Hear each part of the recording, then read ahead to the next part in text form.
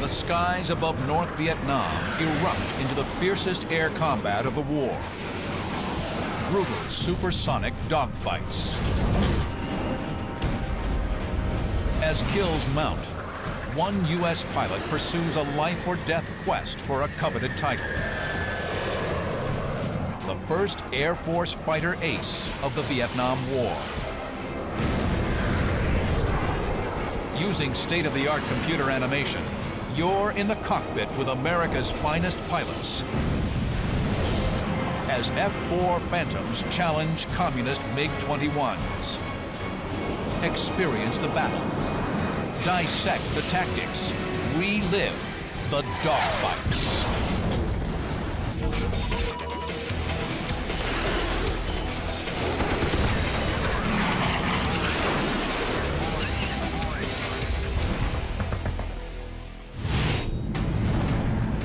April 16, 1972. American combat forces have been committed to the fight in Vietnam for 8 years. Today, 4 U.S. Air Force F-4 Phantoms, call sign Basco, orbit 18,000 feet above Laos. The Phantoms are waiting to escort B-52 bombers into the heart of North Vietnam in a dramatic escalation of the air war. But there's been a mix-up. The B-52s are still on the ground, and the Phantoms are burning fuel at a rate of 150 pounds per minute. To reduce drag, flight leader Fred Olmsted orders the Phantoms to jettison their empty centerline fuel tanks. Still, the reduced weight won't buy enough time. Phantom pilots know that there is nothing that you can do in a Phantom to save that big, beautiful aircraft from burning all the fuel you got. We had to make a decision. Olmsted has 2 choices. Wait for the B-52s and risk running out of fuel, or use their fuel for the flight's secondary mission, hunting for North Vietnamese MiGs. Olmsted chooses the MiGs, the Blue Bandits. He turns the Phantoms 180 degrees. Basco flight is now on the prowl. Flying number 3 is Olmsted's good friend, Dan Cherry. Fred makes a turn and heads right for Hanoi. And we start pushing the power up and picking up the speed. And we cross that border into North Vietnam. Almost exactly at that precise time that we ingressed into North Vietnam from our orbit in Laos, my backseater picked up 2 Blue Bandits. Basco flight's audio transmissions were recorded, a remarkable historical record of air-to-air combat in Southeast Asia. Basco has 2 bandits on the nose, F-20. Copy that. 2 bandits on the nose at 20. Let's get rid of them, Basco. 2 silver MiG-21s are 20 miles out and closing head-on at the Phantoms. Olmsted isn't backing off. He orders Basco flight to stay on course. They marched right down the radar scope from 18 miles to 12 miles to 10 miles to 8 miles. I didn't see them at the time, and Fred said, "There's 2 silver MiG-21s there, Dan." And I said something really clever and smart like, "Where?" The MiG-21 there, Dan. Dan. Oh, joy. 2 Blue Bandits just went by us. And that's when the fight really started. Olmsted and his wingman give chase. He rolls his F-4 Phantom into a climbing turn and swings around 180 degrees. Olmsted and his wingman are maneuvering to get above and behind the Bandit into a firing envelope. Cherry and his wingman stay in trail, protecting Olmsted's 6 o'clock. Then, Cherry spots a 3rd Bandit, a camouflaged MiG-21, ambushing Fred Olmsted from behind. We've gone through about 90 degrees of turn when my wingman, Greg Crane, spots the camouflage MiG right off of our nose. The North Vietnamese have set a trap, and flight leader Fred Olmsted is the target. The stage is set for a legendary dogfight.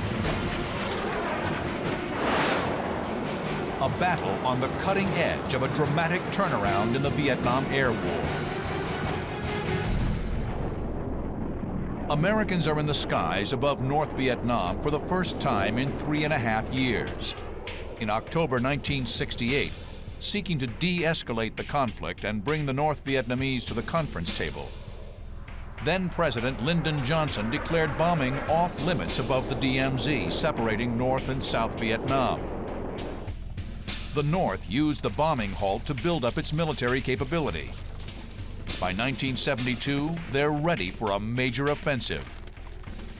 They stream hundreds of thousands of troops and armor down the Ho Chi Minh Trail.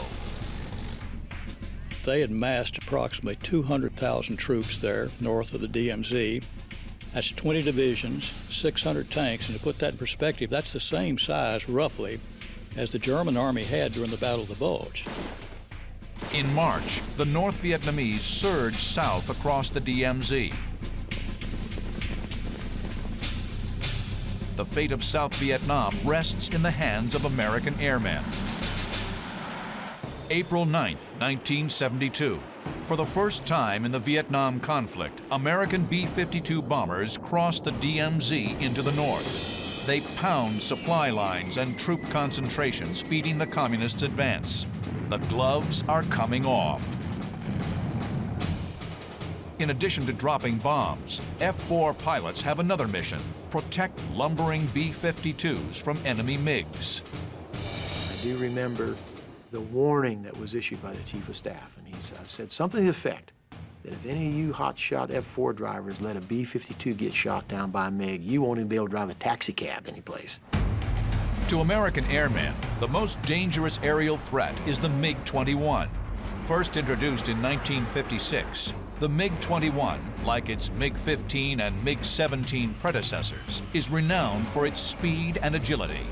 But unlike its swept-wing predecessors, the MiG-21 employed a triangular delta wing, an attractive design for a supersonic fighter, combining low drag and structural weight with excellent supersonic maneuverability. It was a Formula One racer, if you want to think of it that way. Turned extremely sharp. It had a big afterburner, strong, a big thrusting afterburner engine. It could turn very, very quickly, very well. It was hard to see. No real smoke, no smoking engines. The MiG-21 is armed with 2 heat-seeking air-to-air missiles and 2 23mm cannons.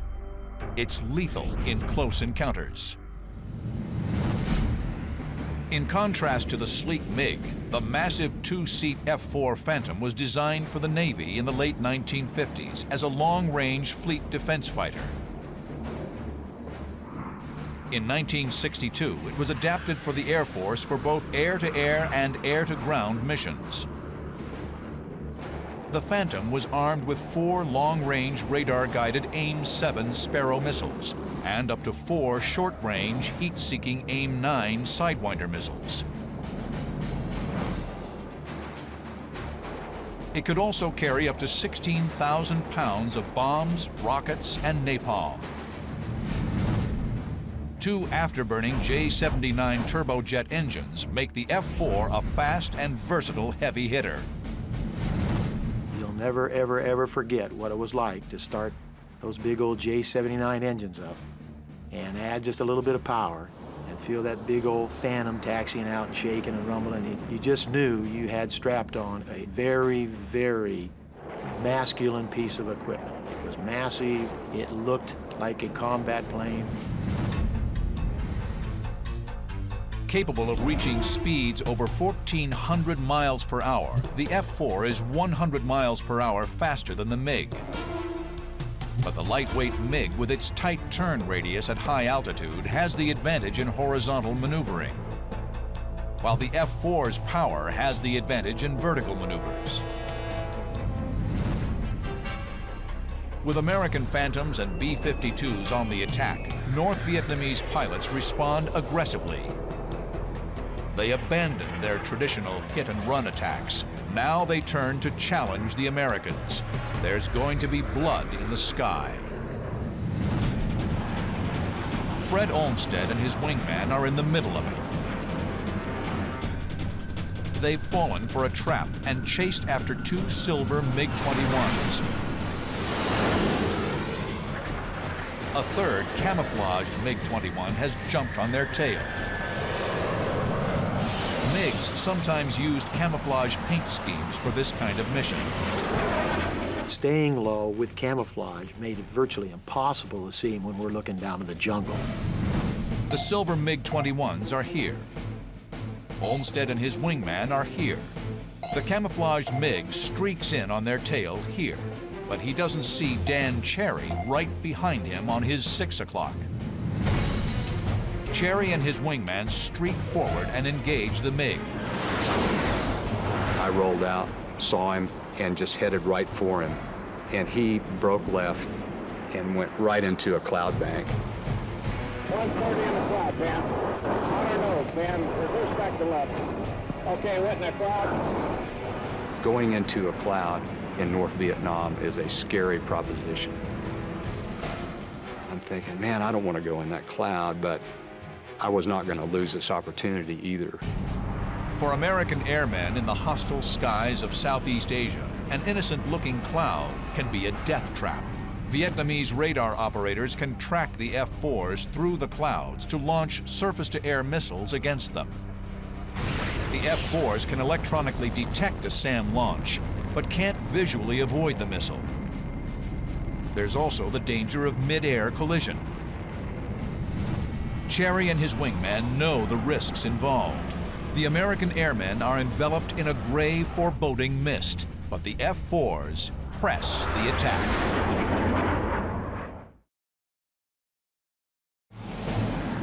April 16, 1972. American airmen are in the skies of North Vietnam for the first time in 4 years. Dan Cherry and his wingman Baby Beef Crane have chased a MiG into the clouds.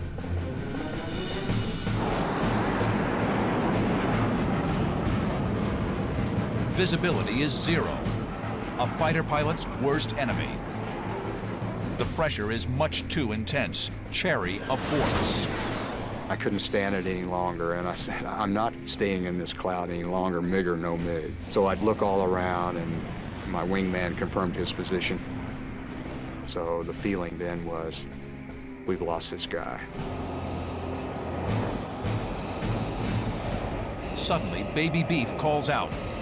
MiG, 2 o'clock, 4,000 feet above, climbing right turn. It's a lucky break. The MiG bursts through the cloud bank right in front of him. Oh, we're right behind him now. We're right behind him. We're right behind him. Cherry peers skyward. The MiG has lost speed in his climb. He's directly in Cherry's killing zone. Cherry pitches his nose up, trying to gain a missile lock. His first MiG kill is right in front of him. Things seemed to slow down in their motion to where everything became really clear. Cherry gets good tone. The infrared seeker head of the AIM-9 Sidewinder growls in the pilot's headset when it gets a lock on. Cherry strains to see the missile track. Nothing. He quickly launches a second Sidewinder. Again, no missile track. The missiles have launched, but Cherry doesn't know it. The MiG's high G turn has defeated the missile's seeker head. I'm really angry. I mean, here's my whole life. I've never seen a MiG this close before. And I have this opportunity to get this guy, and I've got an airplane that's not going to work. Desperate, the MiG noses over into a spiraling dive. He's hoping that his tight turns will prevent Cherry from getting another lock-on. Cherry and his wingman kick over into a diving chase. From 25,000 feet, the three planes hurtle toward the ground. The Americans have the weight and thrust advantage. Baby Beef has nosed ahead in the dive. Cherry clears him to take the lead, rolling to the outside, making way for his wingman.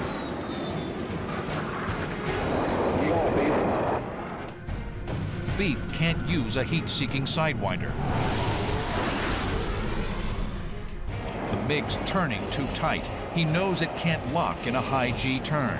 He fires a radar-guided Sparrow. Something's wrong. It drops like lead. Then he fires another one, and it does ignite, but it goes into a huge corkscrew out to the right. Then the third missile he fired, and it was tracking really well. And I thought, man, this is really looking good. Beef's third missile streaks through the sky. Another radar-guided Sparrow. The Sparrow tracks steadily on the descending MiG. The MiG brakes hard right. The 500-pound missile should follow, but it darts past without detonating. Cherry and Beef have fired 5 missiles. All have failed. It's a problem that's plagued the Air Force since the beginning of the war. Developed in the mid-1950s, the heat-seeking AIM-9 Sidewinder relies on infrared homing. First-generation Sidewinders are plagued with problems. They're prone to interference by clouds and rain, and often lock onto bogus heat sources, like the sun. With an effective range of 2 miles, the Sidewinder is best employed against short-range targets. Its long-range counterpart is the AIM-7 Sparrow, whose maximum range of 28 miles is far greater than the Sidewinder. Introduced in the late 1950s, the Sparrow uses radar instead of infrared. It must be actively tracked to the target by the F-4's backseater, the Weapons System Officer, or WISO. But the Sparrow is virtually useless against fast maneuvering targets inside a 5,000-foot radius. During the war, there were over 200 occasions where someone fired a Sparrow missile. It never came off the airplane. Of the ones that did come off the airplane, the kill rate was 0.11. In other words, 11 out of 100 were victorious. The Phantom Air crews have another problem. Air Force fighter pilots, as opposed to their Navy counterparts, received little or no training on how to maneuver against small, fast adversaries like the MiG. What did I learn in my training about MiG pilots? It's a very simple answer. I learned virtually nothing. The experience we received in training was not against any dissimilar type aircraft. We only saw other fellow Phantoms with the same flying characteristics that we had. The most effective air-to-air training we had was done illegally. And we would go out and fly our bombing mission or our radar low-level navigation mission and save some fuel at the end and then fight with each other. So whatever skills we had when we went in there were developed by hook or crook. Thrust into his first dogfight against an actual MiG-21, Dan Cherry is on a steep learning curve. He races through his options. 2 of his missiles have failed. But he's determined to kill the MiG. This is going to sound weird, but I'm thinking I'm going to ram this guy. That's the aggressive feeling that I had at the time, was that I was not going to let this guy get away. The MiG has lost airspeed in the turn. Cherry and Beef pitch up and roll vertical to keep from overshooting. As they descend once again on the MiG, Cherry calls for the lead. Hold on, Beef, I got him wide. Okay, he's breaking. He's big left, Beef, I got him. Fast full brake left. Okay. Look at him, Dan. I kept telling Greg to get out of the way, and I'm in burner, and I'm trying to close on him because I'm ready to shoot. I'm ready to try to shoot. Cherry slides past Crane and fires a missile. Lo and behold, that big AIM-7 Sparrow comes out of there, and it does one of these kind of like a barrel roll maneuver like this at first. The Sparrow appears to be tracking off course, but then, to Cherry's relief, it rides the Phantom's invisible radar beam to the target. Its 65-pound warhead detonates, ripping the right wing from the airplane. Cherry watches the plane plummet in a fireball.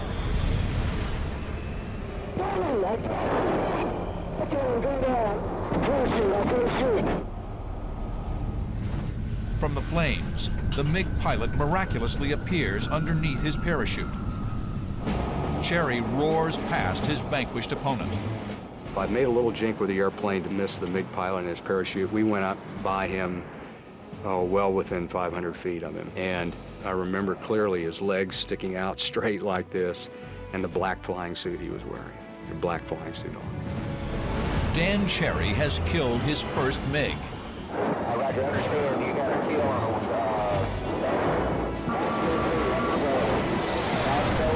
Roger. But the fight isn't over. 10 miles away, Cherry's good friend Fred Olmsted is chasing down 2 enemy MiG-21s. He's in for the fight of his life. So right then, there is no doubt we're going to have an engagement. We're going to have a very serious dogfight, and somebody's not coming home.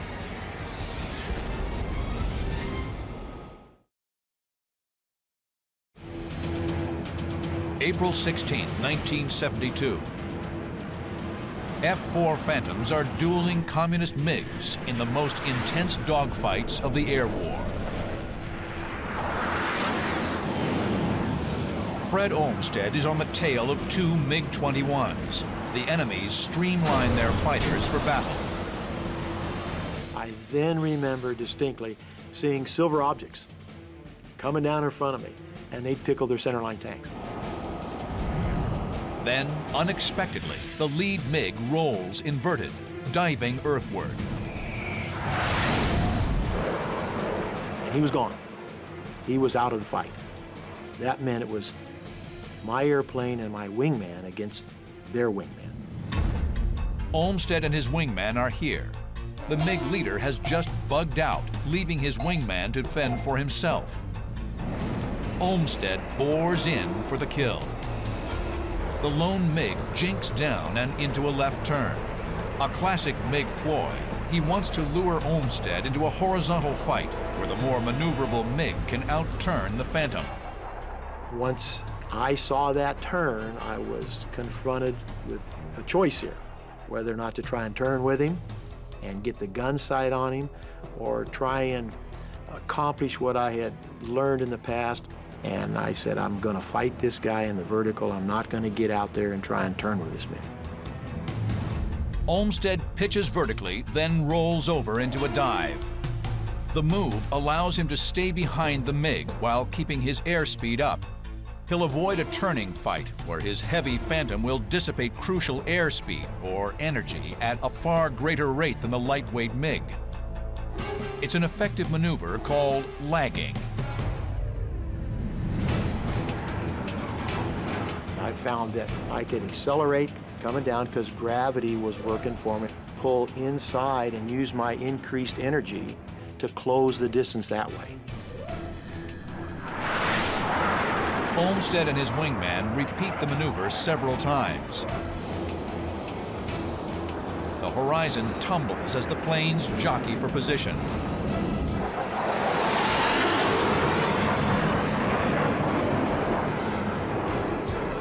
Losing sight of his attacker, the MiG reverses his turn to reacquire visual contact. But the reversal slows him down and allows Olmsted to close within missile range. Olmsted's radar-guided AIM-7 Sparrow gains lock. Olmsted fires. The missile streaks toward the MiG at twice the speed of sound and plows through the MiG's right wing. Incredibly, the MiG keeps flying.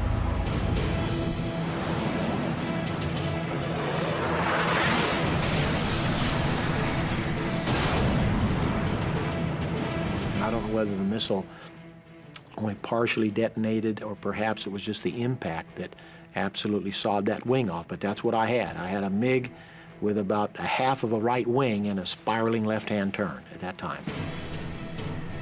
Olmsted presses the attack. He fires a second missile. It doesn't track.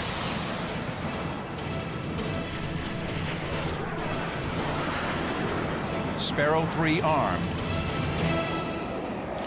Missile away. It hit him right in the top of the canopy, right through the canopy. And then I got a pure, absolute explosion because the airplane just exploded. It looked like two miniature nuclear fireballs, actually. And it just spiraled right down in front of us. Red sound, Pasco 01. Let's grab though.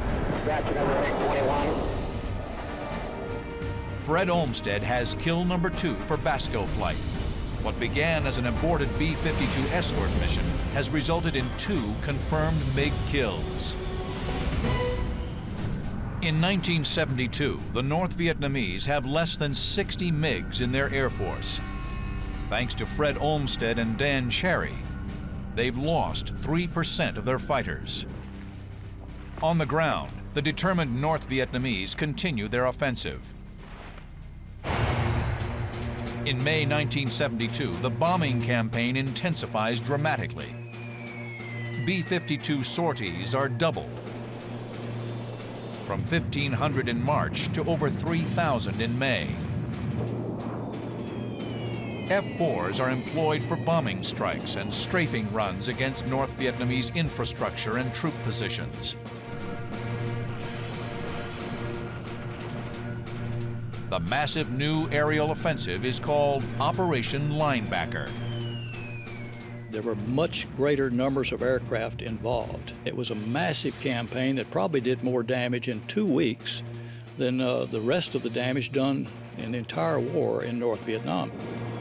The strategic objective is to both blunt the North Vietnamese advance and to bring them back to the negotiating table in Paris. There's a renewed sense of purpose among the American airmen, including Captain Steve Ritchie. After graduating number 1 in his flight training class, Ritchie served his first tour in Southeast Asia in 1968. He then returned to the States, where he became one of the youngest flight instructors in Air Force history. In 1972, he returns to Vietnam. I don't think any of us felt like we could sit here and live this good life here in America while our friends and our colleagues were back in Vietnam. Steve Ritchie racks up his first 2 MiG kills in the opening weeks of Operation Linebacker, one on May 10th, another on May 31st. Ritchie is proving himself a skilled dogfighter. As Linebacker rolls on through June, Ritchie flies in support of dozens of strike missions.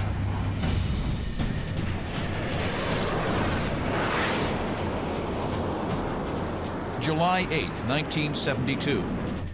On routine combat air patrol, Ritchie will tangle with a flight of lethal MiG-21s and plunge into one of the most astounding dogfights of the Vietnam War.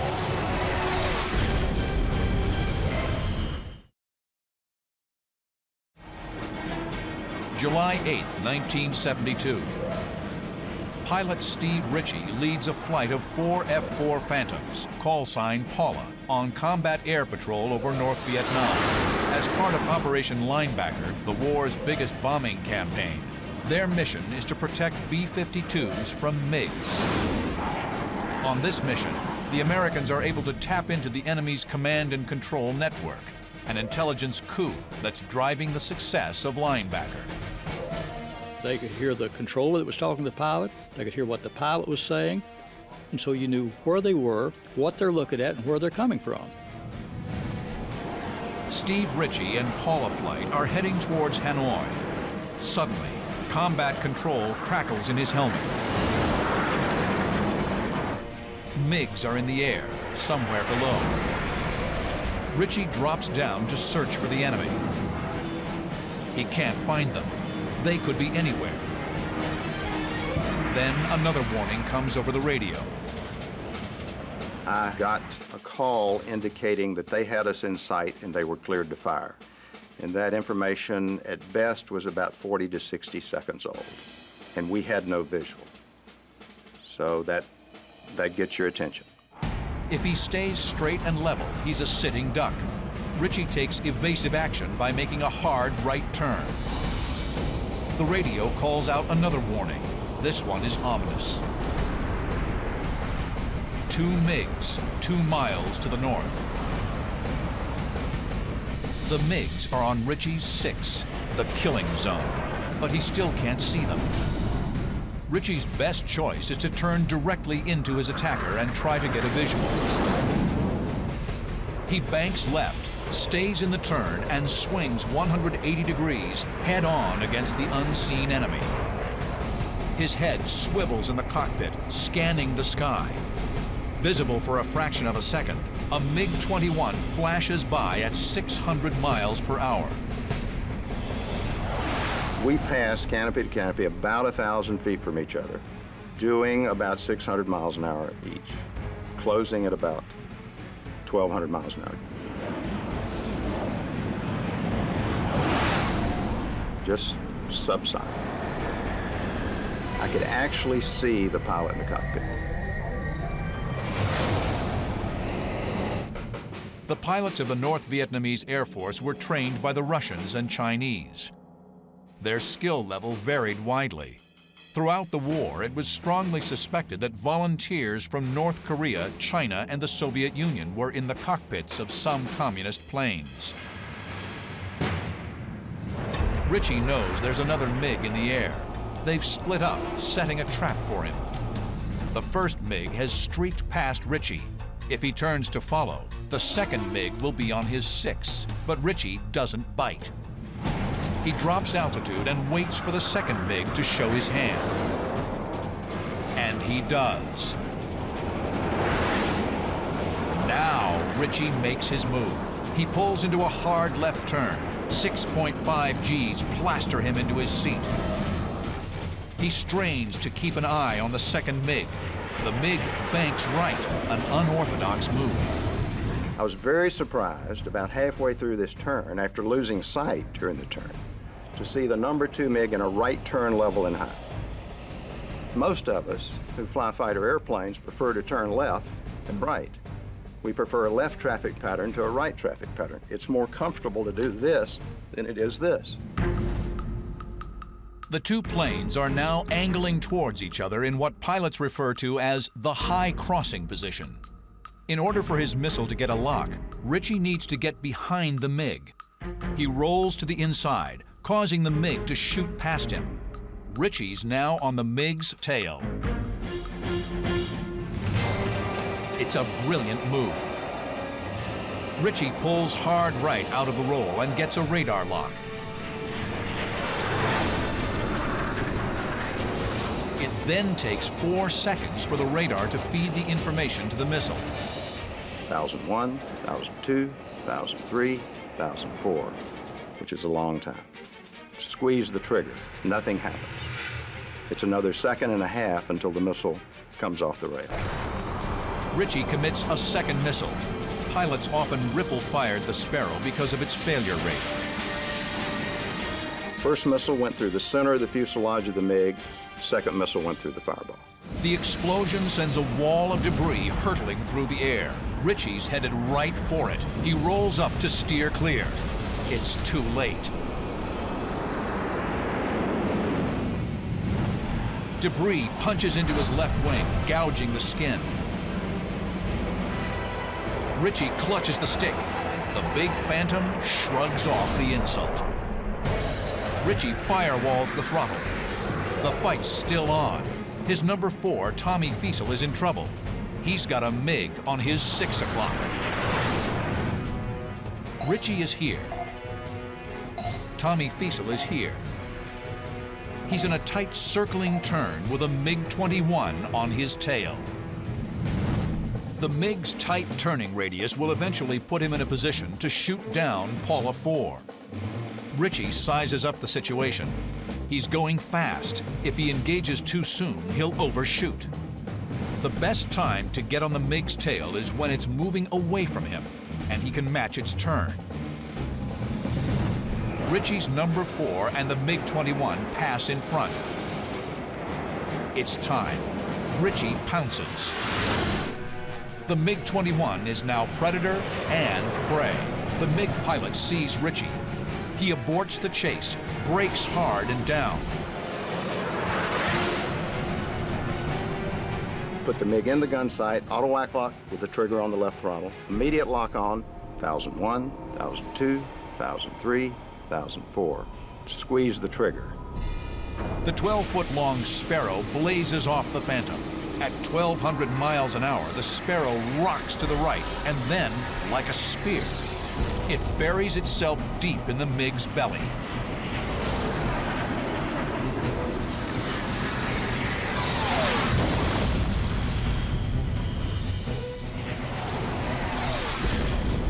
In a stellar display of airmanship, Steve Ritchie downs 2 MiG-21s in just 1 minute and 29 seconds. Everything that I'd studied, learned, experienced, worked for 30 years, all came together and gelled in an instant in time. So it was by far the most perfect mission that I was ever involved in.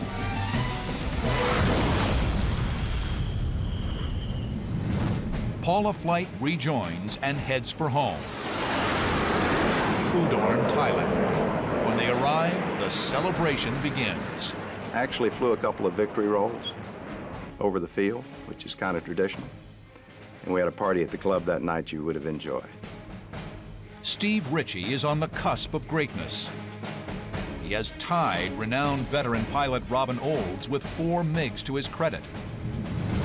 Ritchie needs just one more kill to join the coveted ranks of American fighter aces. But the quest could cost him his life.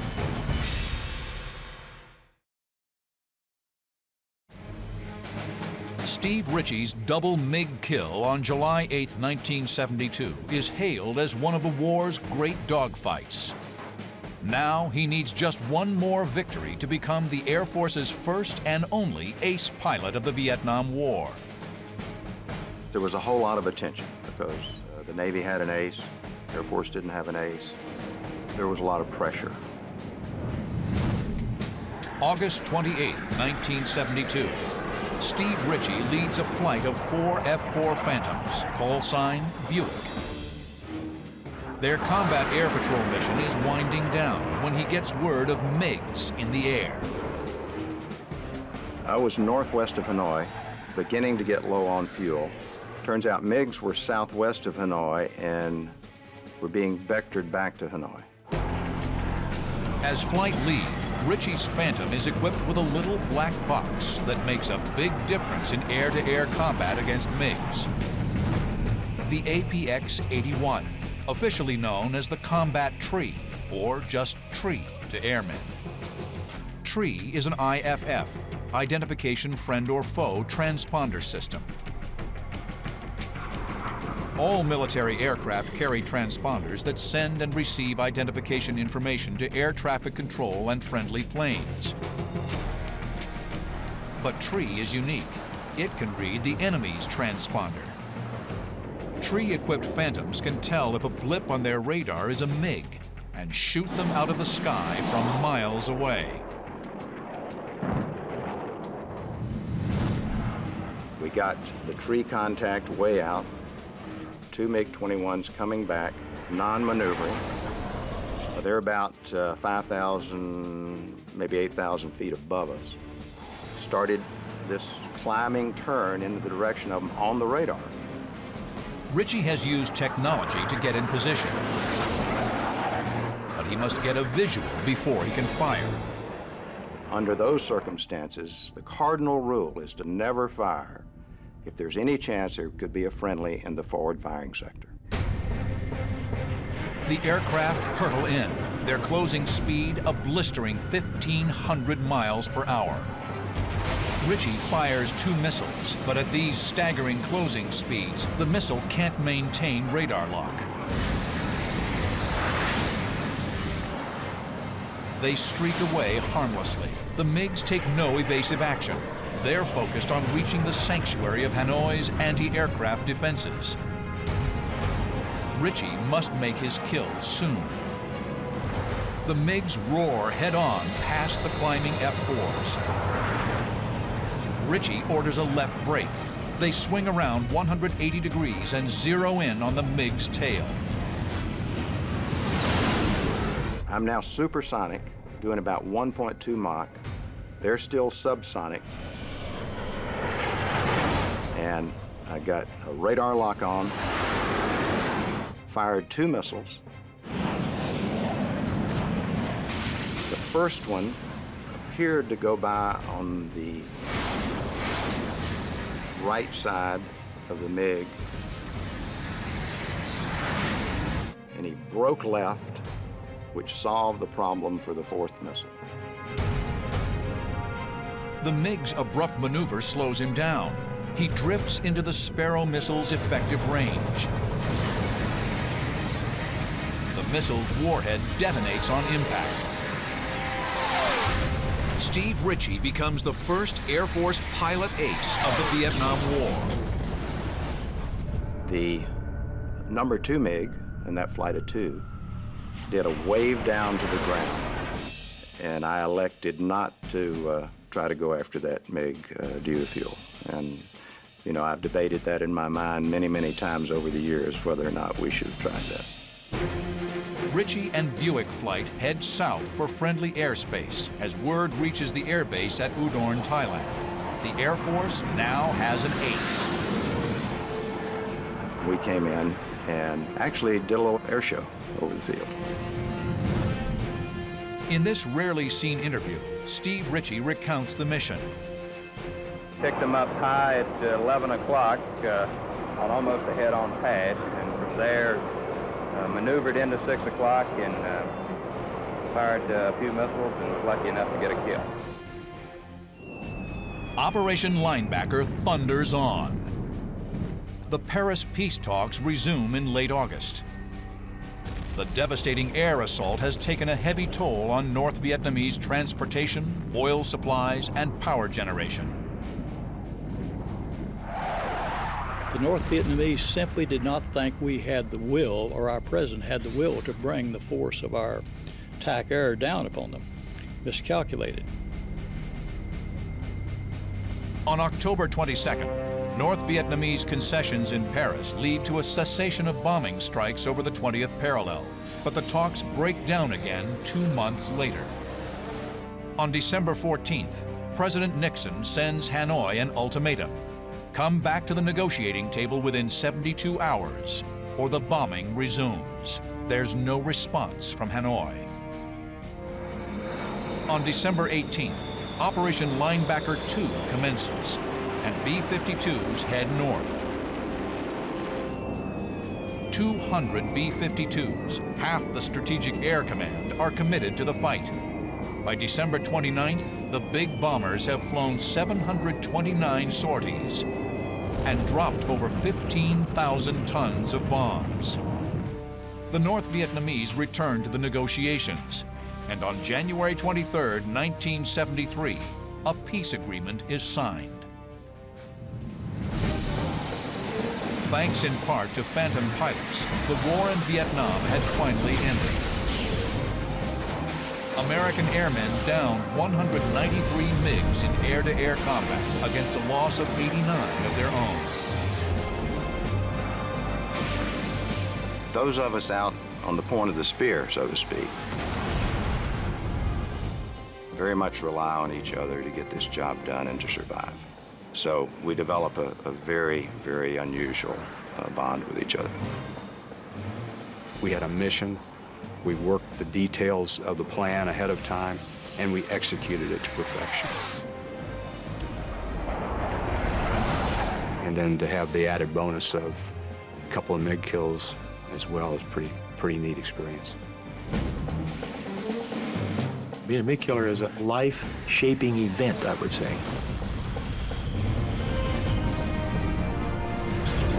You feel honored to be part of a very, very elite group of fighter pilots, going back to World War I, World War II, Korea, you name it. And the men that can claim to have won aerial victories and dogfights, an illustrious group. So it is an honor and a privilege to be part of that group.